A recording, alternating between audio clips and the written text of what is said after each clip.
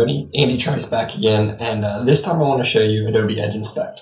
If you haven't seen it yet, Edge Inspect is a tool that will allow you to have a synchronized browsing experience across both desktop and mobile devices. Now, this is really useful in the case that you're trying to test an HTML experience across lots of different mobile devices, because each device could has perhaps a different screen resolution, different pixel density, basically different form factor. And if you're trying to test it on a lot of different devices, there can be lots of repetitive steps. Say I want to go to page A on and then page B, then page C on, let's say, 10 different devices. That's three steps on 10 different devices. That's 30 different steps you'd have to do in order to test that scenario on all the different devices you have.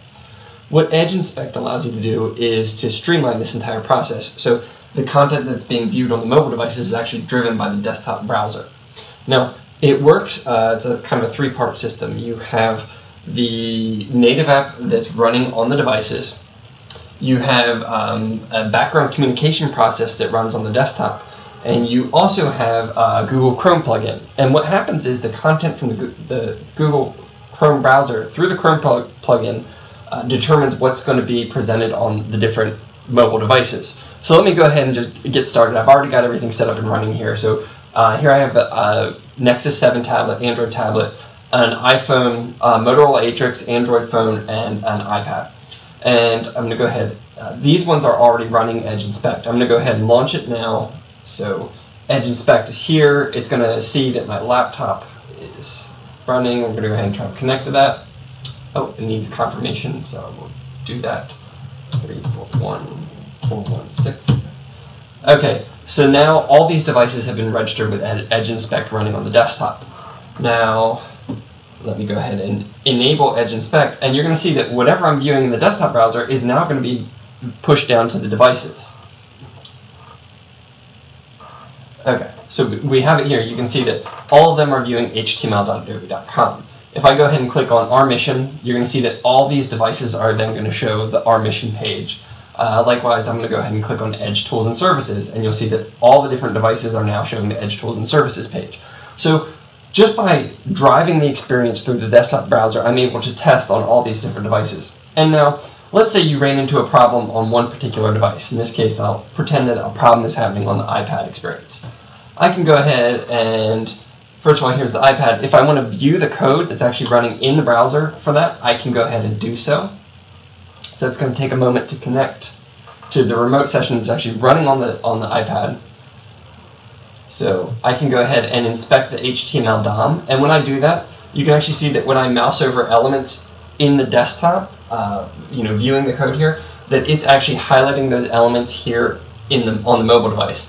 And let's say if I wanted to go ahead and test a few things, like there's a CSS style that's not displaying correctly, or if I want to modify the CSS and see what kind of an impact it's going to have on that mobile device. Let's say, just to demonstrate the purpose, let's say I want to change things. I don't want everything to display, so I'll set display as none. I hit enter, and you can see everything basically displayed or disappeared from the interface on the mobile device. And I'm able to do all this just by controlling the experience through the desktop. I can go ahead and re-enable that, and you can see it came back. I'm able to do DOM inspection, CSS inspection. I can view the console, so if there's console log statements, I'd be able to see those. I can see different resources that are being consumed on the device. This experience right now doesn't show any, but basically it gives you a richer set of web inspection and debugging tools for the experience that's happening on those remote devices. Now, the other thing that's really cool about Edge Inspect is that I can go ahead and, let's say there's a problem and I want to capture it and I want to document it to take back to my designer and say, hey, things aren't displaying correctly on a certain device or a certain aspect ratio. I can go ahead and click the Request Screenshots button, and what it just did was take a screenshot from all the different devices that are connected. And now I'll go ahead to the Screenshots folder, and you can see here is a screenshot from all the devices that were captured. So this is the iPad screenshot, so it actually took a snapshot of what's being displayed currently on the iPad. And then you can also, if I go ahead and open the text file that's associated with it, it's going to show me, let me go ahead and zoom in here so you can see it.